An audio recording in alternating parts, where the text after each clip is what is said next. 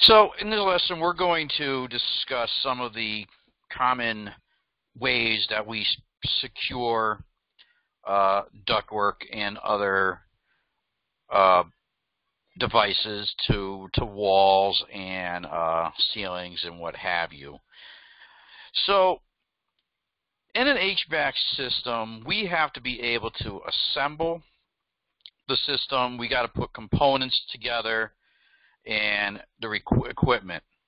So in order to do that, we're going to use a variety of different fastening devices to make sure that that stuff is properly secured and it's not going to go anywhere. You're going to definitely use sheet metal screws on your ductwork. You're going to be using bolts to hold compressors together, and depending on the type of compressor, your hermetics or semi-hermetic compressors, you're going to be using nuts and bolts to do that. So you're going to have a major range of different types of fastening devices to get the job done. Okay, we are not going to cover every last one, but we are going to cover the most commonly used fasteners that we're going to see in the field. So the first ones is obviously our screws and our bolts. Okay, screws and bolts are both types of threaded fasteners. Your screws are typically smaller in diameter and length than your bolts. Your screws may or may not thread into a nut, but you'll have a lot of typical types of screws that you're going to see in the field. And those are typically going to be your sheet metal screws, wood screws, and machine screws. The most common ones that we're going to use out in the field is obviously your sheet metal screws. We do use wood screws in the field to attach hanging straps to wood rafters, for example. Machine screws have standard threads and screws into your nuts or pre-threaded type holes.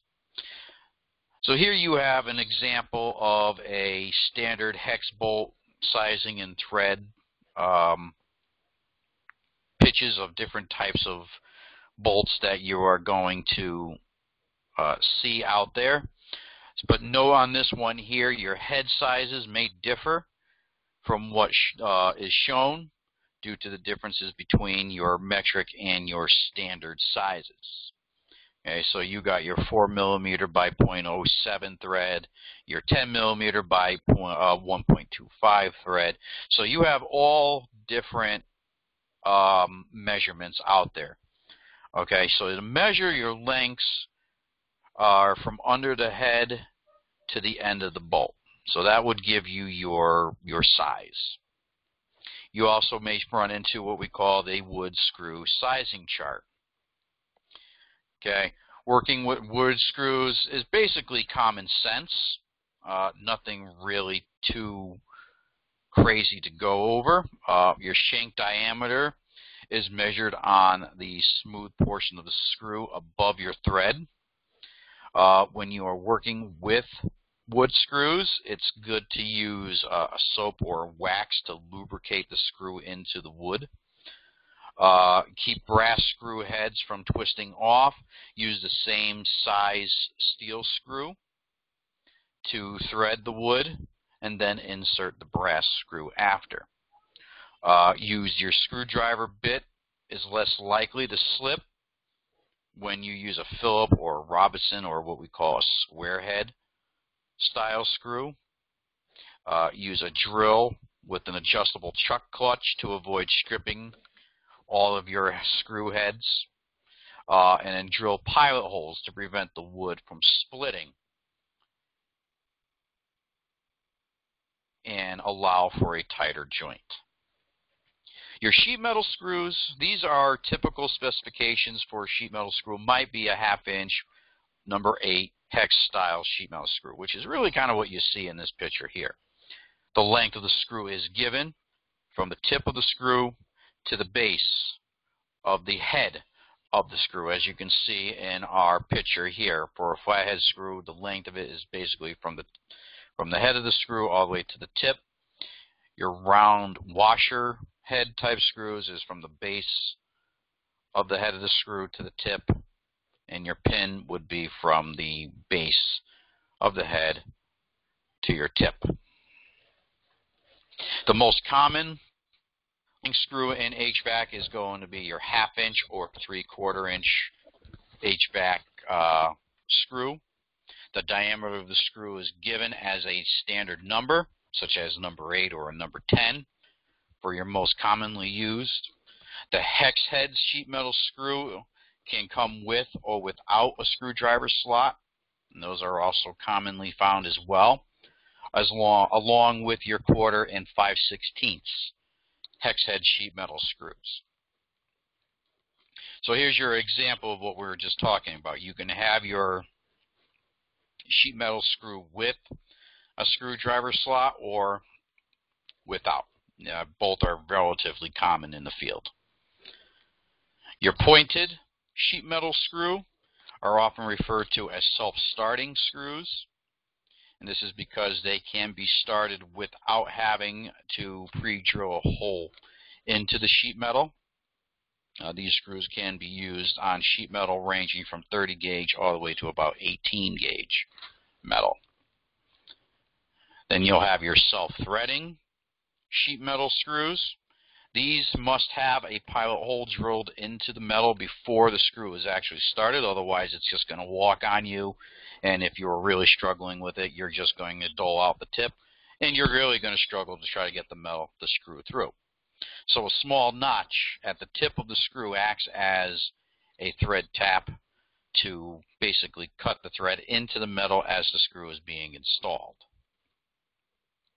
Then you'll also have what we call your self-drilling or self-tapping sheet metal screws. Okay, these have a tip built like a small drill bit, and as you're drilling the screw in, it kind of just does the work for you.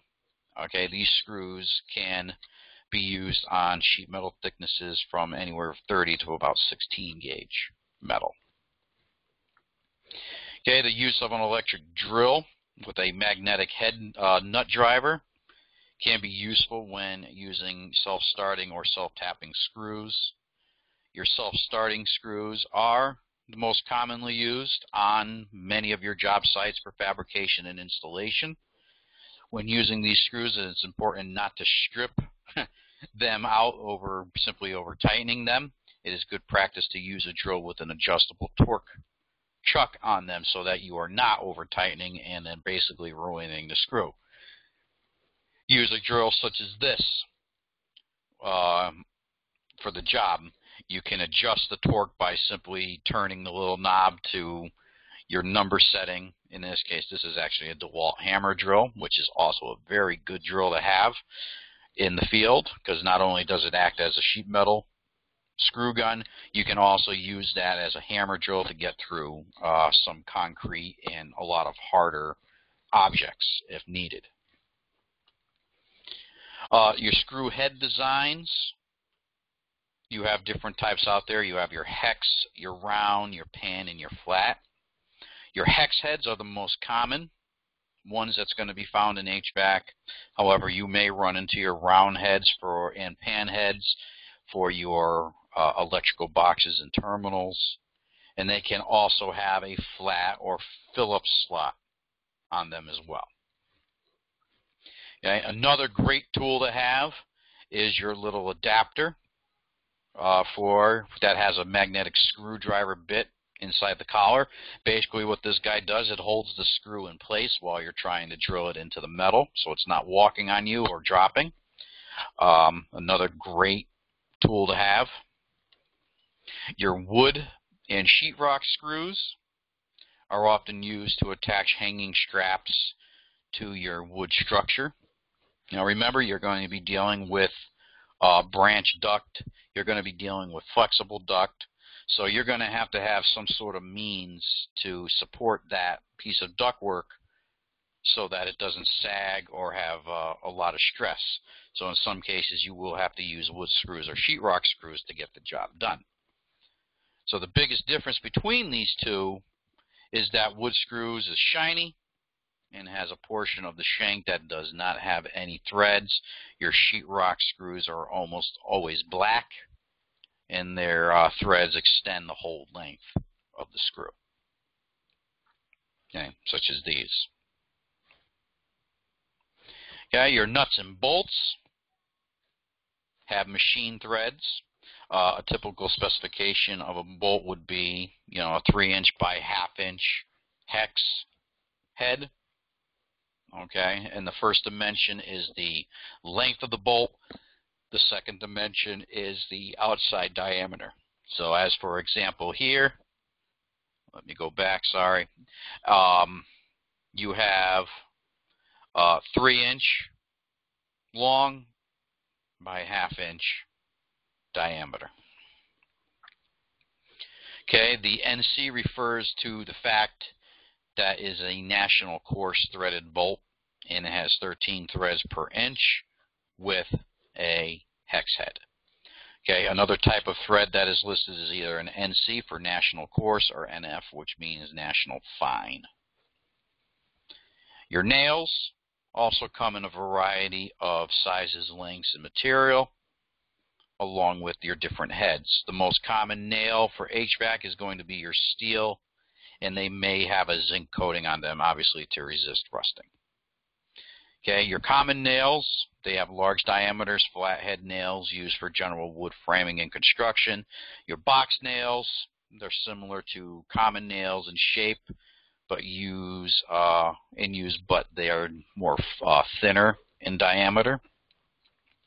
Your finish nails have a smaller diameter and a smaller head nail used for attaching trim boards to doors and cases and stuff like that. Basically more for finish work.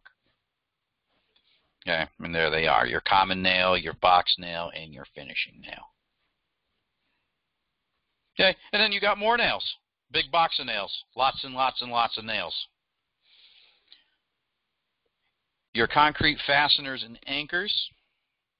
The term concrete fasteners or concrete anchors can be used interchangeably. However, fasteners are non-structural, while anchors can be used for both non-structural and structural attachments. Okay, your concrete fasteners are in two different general groups or categories. You have your drive-in type anchors, and then you have your pre-drilled. Anchors are almost always pre-drilled, but some can be pre-placed before your concrete is poured. You have your driven-in concrete nails. These can be installed using a hammer or with a gun or ballistic charge. Okay, the hammering in concrete nails are usually short and work best with driven with a few hammer blows. Your ballistic concrete nail guns may be trigger activated or hammer strike activated. In both cases, they use a small charge that resemble a .22 caliber blank cartridge to drive the nail in quickly. The nail length and cartridge powder must be matched to do the job so that the nail is driven into the desired depth. So obviously when you are using one of these, you're going to always have your eye protection on when using these tools in the anticipation of flying chips or cracking or exploding concrete. Very, very important. So there you have your two different types of concrete anchors.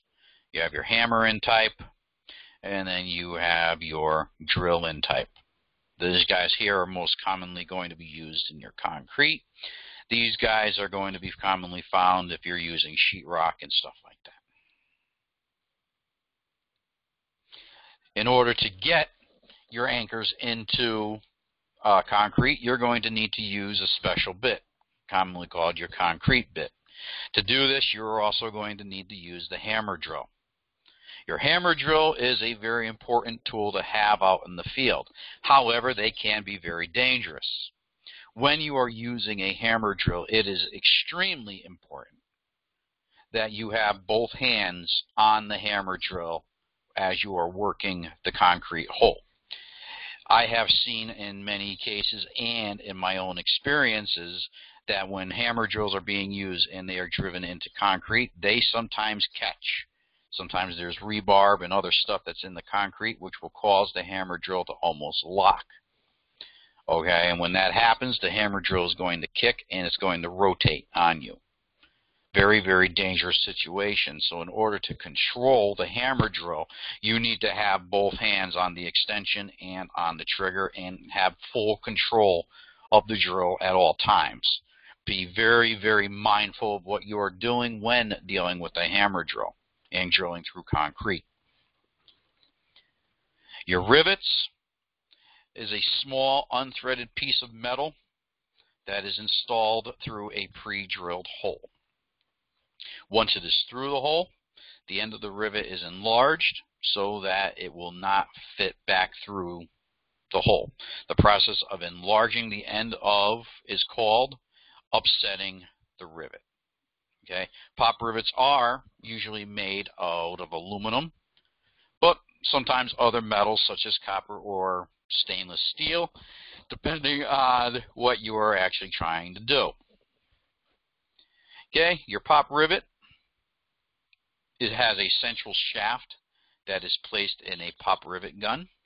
The pop rivet comes in a variety of sizes ranging from anywhere between 1/8 to 1/4 inch diameter, and that length is determined by the distance from the tip to the head of the pop rivet.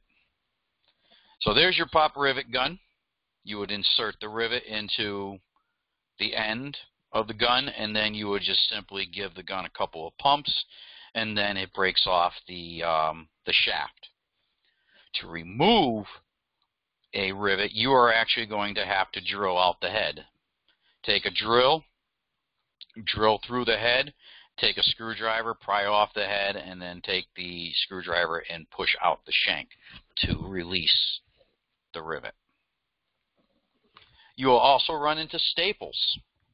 Okay, your staples hold by either driving their points into a soft material such as wood, or by having legs folded, such as like a stapler. Okay, your staples come in one standard width.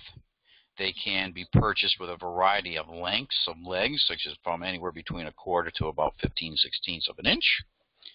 Your duct staplers are designed so that the tips of the staple are bent outward as the staple is driven into the fabric. Okay, commonly found in a lot of your ductboard type ductwork. Remember, that's your fiberglass type ductwork. Very, very flimsy stuff, but it's still commonly found.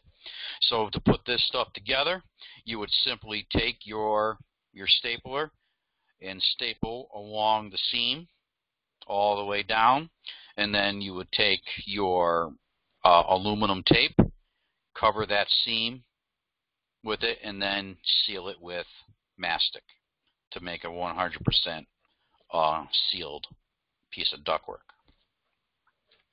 Your tape that you're going to run into a lot of times is going to be your aluminum tape, which is going to be used on your ductwork for all of your seams and joints so that we don't have any leaks.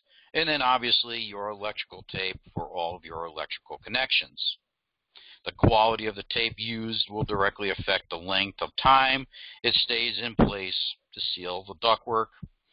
And it's because of the heat in the attic, vinyl and cloth tape dries out over time and then becomes hard and brittle, and then it eventually falls off. So the best type of tape that you're going to use when you're in those type of conditions is your aluminum tape. Okay, for aluminum tape though, it is pressure sensitive tape, as in are usually formed to the surface to create a tight fit. Okay, they have a rubber or acrylic adhesive that is protected on the roll with a paper backing. The paper backing is removed when the tape is being used. Okay, the adhesive on that tape is very, very tacky. If it is accidentally touched, to any surface before it is difficult to, or practically impossible to remove. So you only use this tape when you're absolutely ready to make your connection and seal your joints. This also has a paper back that needs to be removed before it is applied to the surface. Okay, and there is your aluminum tape. Okay, once the tape is in place, it needs to be smoothed out to ensure a proper seal. And this is, if not, air bubbles will be trapped under the tape, which will dry out the mastic. And then eventually what will happen is the tape becomes brittle and then it falls off. Okay, other adhesives that you're going to run into when you're dealing with HVAC work is your mastic, your glues, and your caulks. Generally, in HVAC, mastic is used to seal large areas, such as your duct joints. Glues are used to hold items together, and caulks are obviously for sealing cracks and other things. Okay, all three are classified as adhesives. Adhesion is their ability to stick to a surface.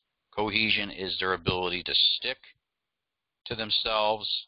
And when using adhesives, the surface needs to be cleaned, dry, and free of loose material. Okay, adhesives may be water-based or use other types of volatile organic compounds as their solvents. Some adhesives have a flammable VOC, while others have hazardous fumes. Okay, some adhesives obviously can be paintable as well. Your tie straps. Tie straps are usually made of nylon and are widely used. Large sizes are used to secure flexible duct to start collars and boots. Your tie straps must be resistant to UV light. It must have a tensile strength of about 150 pounds and a service temperature of approximately 165 degrees.